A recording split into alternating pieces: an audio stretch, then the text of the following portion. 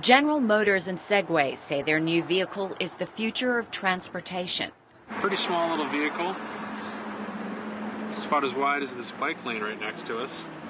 The two-wheeled scooter, called a Puma, will be powered by batteries and run 56 kilometers on a single charge. It is designed for city dwellers who need a vehicle for short trips beyond walking distance. Dave Rand is head of Global Advanced Design for General Motors.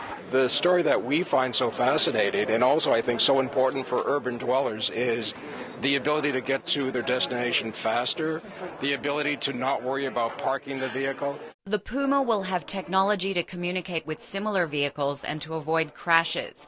It is designed to cut urban congestion and pollution. The project is part of the troubled automaker's effort to develop fuel-efficient vehicles. Larry Burns is head of research and development at General Motors.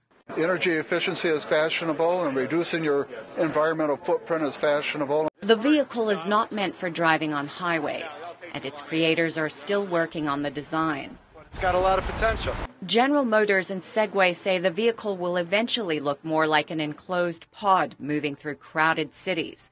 It will be several years before the final product is ready for consumers. Leta Hongfincher, VOA News.